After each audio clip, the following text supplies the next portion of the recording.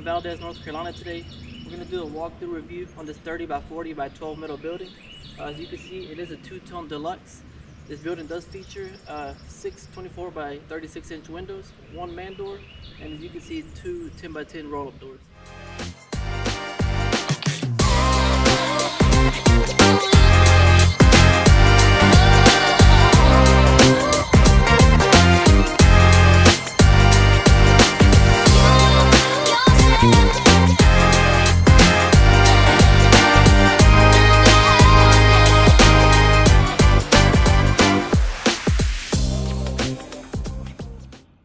On this left hand side, we have 24 by 36 inch windows. In this case, the customer did not want our standard windows, which is perfectly fine. What he did was he went to Home Depot, purchased these, and our guys put them up for him on site. You can see he also got the two-tone deluxe. He did get color matching screws, sandstone for the top, clay for the bottom. He also requested to have the top trim color matching, bottom trim color matching. Typically what we do is the whole trim will be one color, but he requested it and we delivered. The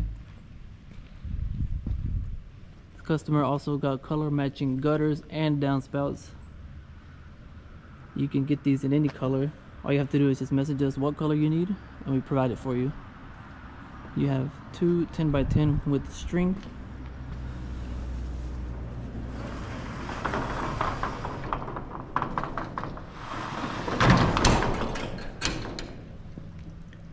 You can see very nice trim work by our guys.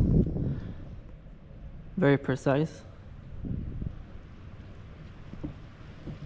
2 more 24 by 36 inch windows. You do have the option to have gutters and downspouts on one side or both, completely up to you. This customer actually got them on both sides of his building. He also purchased his man door at Home Depot. Same thing with the windows. Our guys put them up for him on site.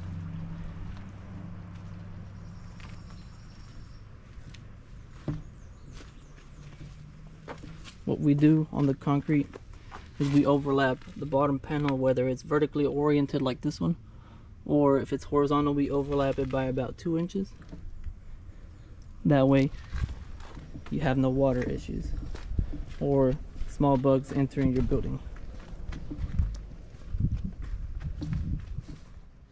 Moving on to the interior of the building, what this customer did was he purchased Protex insulation beforehand, and our guys also put it up for him. As you can see, it is tightly fitted between the metal frame and the metal sheeting. He also does get those perpendicular cross members with the vertical siding. And since this is a 30-foot wide structure, the truss system is welded as opposed to bolted on a 24 or less wide structure.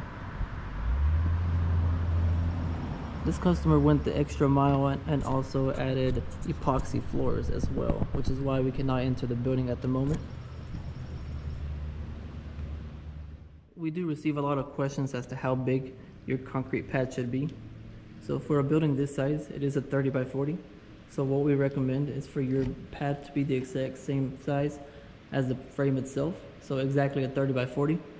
What we do is we actually weld a piece of tubing onto every leg post, and from there we bolt on with our concrete wedge anchors that are about 6 inches long onto your footer, which is most of the time the case. You can see we do go all around the building. On every leg post we do weld that piece of tubing.